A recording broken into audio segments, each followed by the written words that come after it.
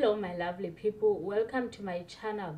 Before we get to the video, please take your time to subscribe to my channel and like the video. That every time the going gets high when she needs to be a mom, she runs away. I don't think my mother understands the gravity or the magnitude of the damage that was done by my sister. What started as a very chilled episode ended in a very high note of anger. It's unfortunate that this was the last episode of season 2 and we will not see what happened next until season 3 of Life with Khumalo.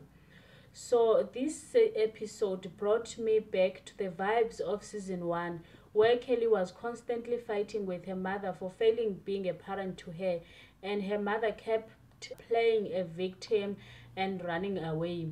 So the episode started with Kelly cooking at her house with her mother, reflecting on their journey to KZN and how they ended up not going to her grandmother's grave. Kelly's mom says she is done with the Khumalo family feuds and God will only make a way for her to forgive everything that she has been going through. Kelly also had a chat with Christian in respect of school and the progress that he has been making at school. And as far as things are right now, it seems Christian has been doing pretty good now that he's been going to therapy. Also, Tingo says she wants to go to therapy as well, and Kelly jokingly said she must continue being angry at her grandmother so they can take her to therapy for anger management. And lastly, before we get to the hectic part, Kelly went back to visit Miss Ketiwe, who is a woman in Soweto that has been spiritually guiding her.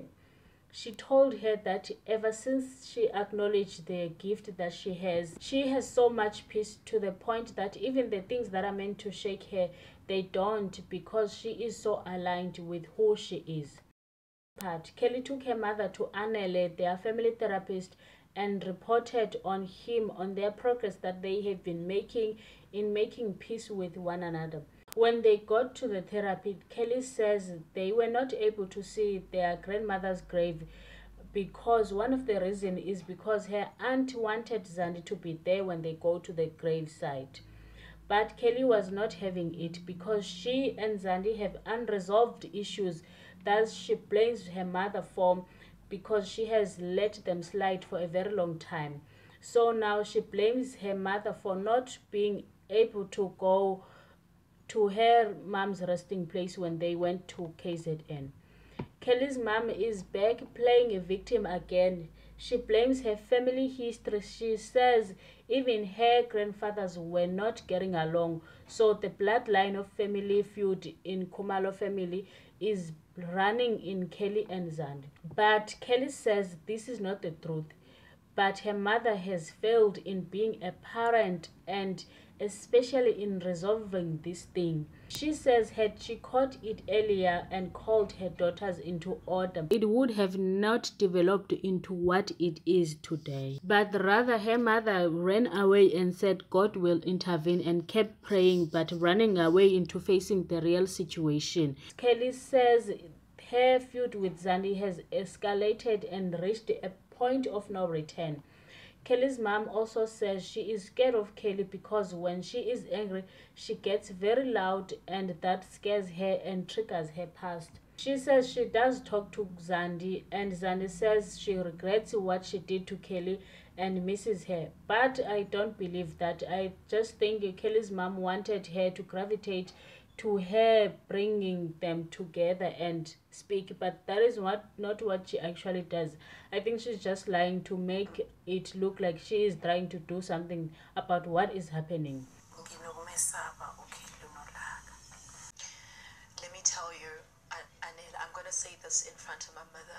This whole thing of not stepping into the role of being a mother is not starting now. Okay. It started a long time ago when we were kids.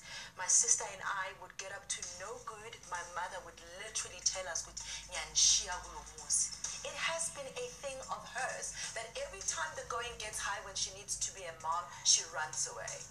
Kelly says it amazes her that her family sees her as a rebellious person while she has carried her family throughout her entire life when they kept throwing things at her. Now it has gotten to a point where she has had enough. When Zandi embarrassed her to the whole country, she went home crying to her mom, and she did nothing about it. Kelly's mom chose Zandi and ran away to KZN instead of fixing things with both of them. For me, it felt like my mother chose my sister over me. She was in KZN at a launch posing great. To hell with the one that we've heard.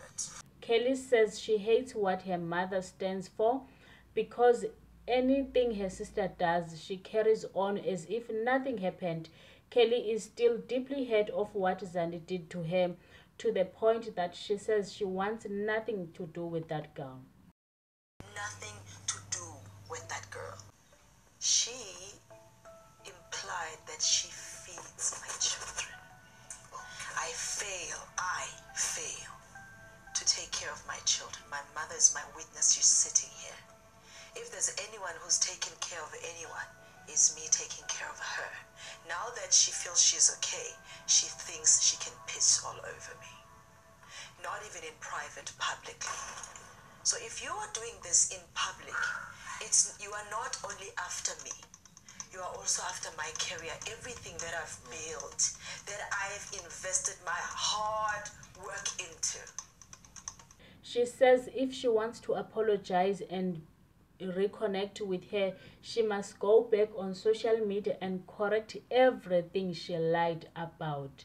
And she was so hurt about the insinuation that Kelly is unable to take care of her kids. That's it for this video. Please leave your comments, like the video, and subscribe to my channel. I will see you around.